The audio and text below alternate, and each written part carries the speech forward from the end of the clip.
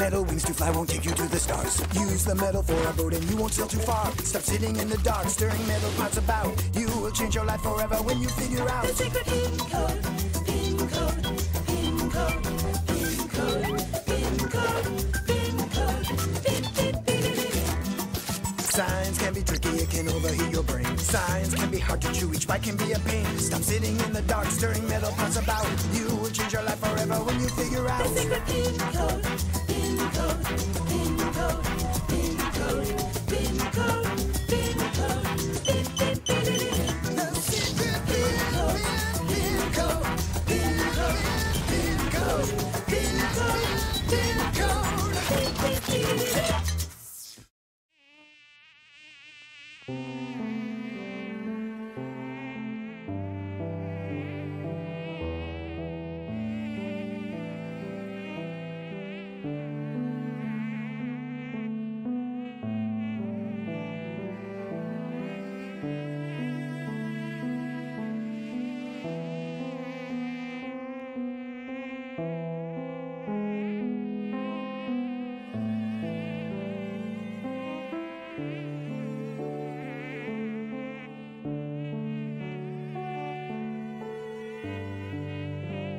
From the example of these two specimens of two winged insects, it's obvious how very well mosquitoes are naturally adapted to the conditions here in space. That's very sweet.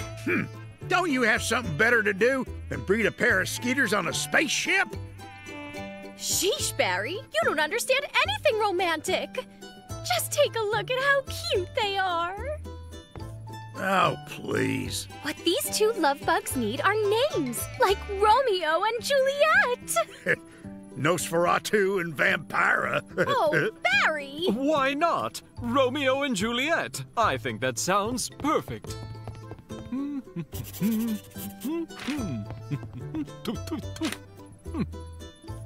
Oh. Let a lady do it. There.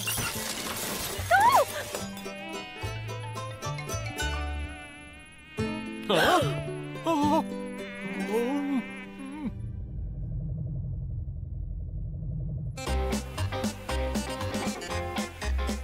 Ah! Oh, yeah, great experiment. Your mosquitoes sure bred all right. Ow! Darn science. Well, I can't deny. Oh! The experiment has gone a bit too well. This was not the plan, but Romeo and Juliet have really thrived out here. Guess they really love outer space. Gee, you think? Geez, Dokko, when will your experiment end? From here, it looks like never. Well, when you consider the rate at which the numbers of subjects is growing, Barry just might have it right. This runaway experiment could last forever. For ne'er was there a tale of more woes than that of Romeo and Juliet, space mosquitoes. I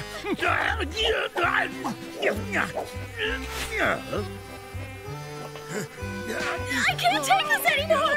There has to be a way to fight these bloodsuckers! I think I know how. Now they won't be able to find us, which means they can't bite us. I'm sorry to say, my almost clever friend, that this method... Shushy pants! Keep quiet or they'll hear where we are!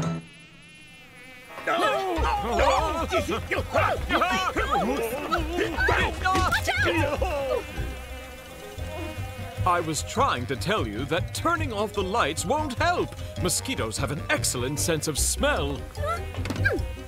Actually, Barry, hunting by smell is by far the most common method used by the different species of the Earth.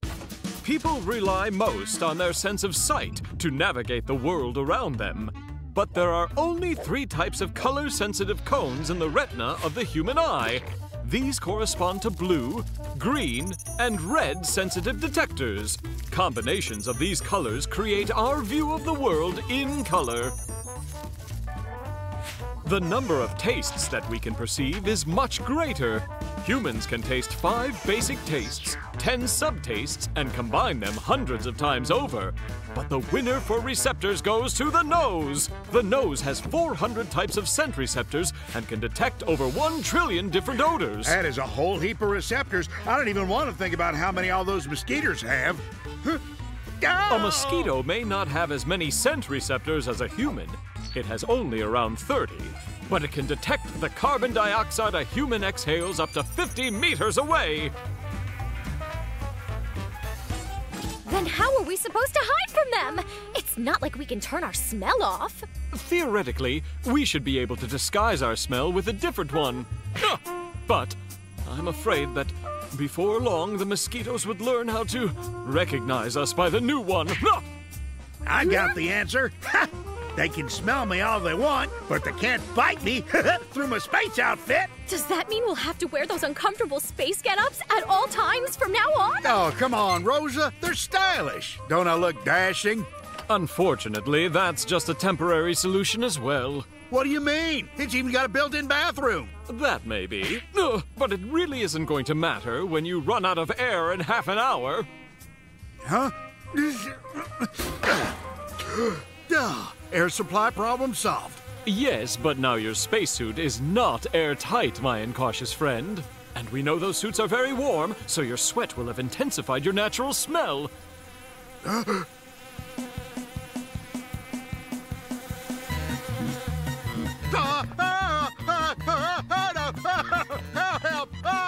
I suppose we should try and help him, right? What if we could find a way to sort of disorient them? How could we do that? We could create so many smells that they'll be unable to find any proper direction. Imagine that someone is calling you in the darkness. You can easily find the direction and go the right way. But if the sounds start coming from all sides at once, you won't be able to determine the correct way in all that noise. I understand. We have to make noise out of a bunch of smells so the mosquitoes will get confused and won't be able to find Barry's B.O. Exactly. If mosquitoes only have 30 of those receptors, then we'll need like 30 different smells, right? Well, this part gets a little complicated. We'll find a way to make it simpler. No! All right, I'll try and explain everything. Our noses function in a relatively simple way. We detect smells by inhaling air that contains odor molecules. The odor molecules bind to receptors inside the nose that then relay information to the brain. But while we are constantly being exposed to new smells, these smells don't need new receptors. Then how do we distinguish all these new smells? Scientists have discovered that different odor molecules can bind with numerous different receptors to create the almost countless combinations we can smell. And because of this quality, a person can distinguish up to 100,000 smells, even with only 400 odor receptors. This is fascinating and all, but where can we get all the smells to distract the whiny swarm? It ain't rocket science, just grab stuff.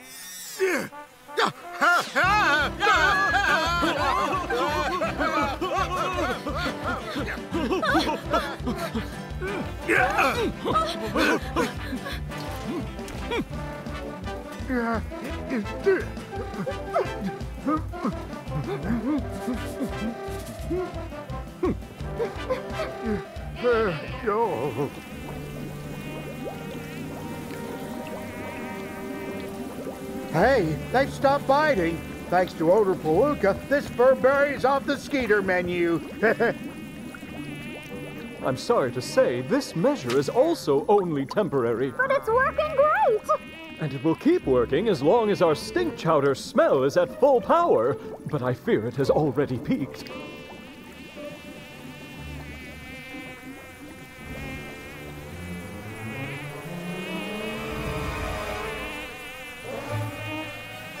I've got a bad feeling that our little trick might have made them angry. Run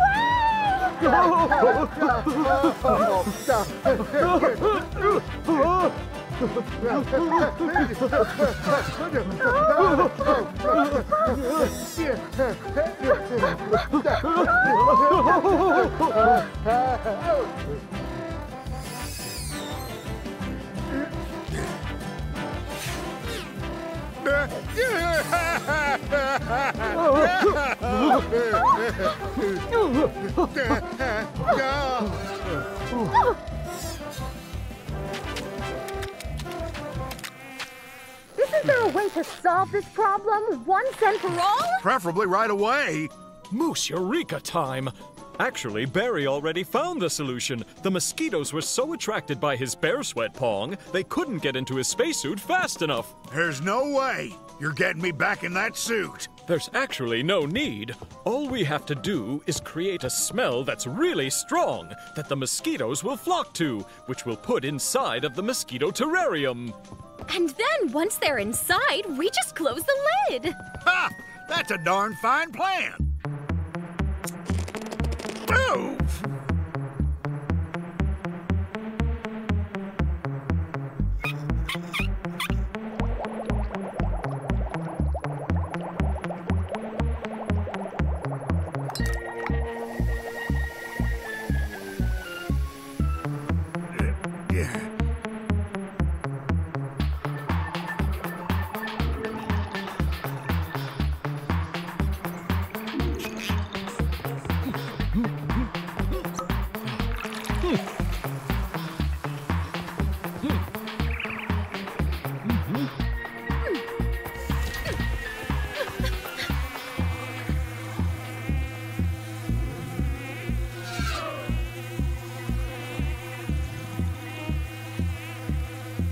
Ready?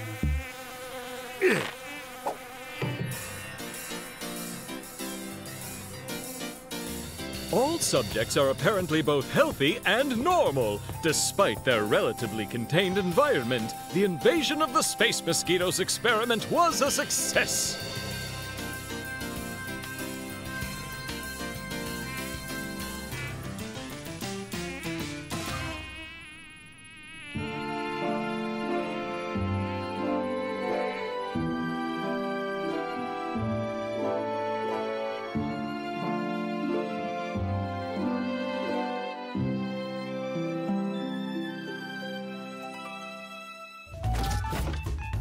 The ability of odor molecules to activate several different receptors at once was discovered by American scientists Linda Buck and Richard Axel. Their research on the structure of the olfactory system was awarded with the Nobel Prize in Medicine in 2004.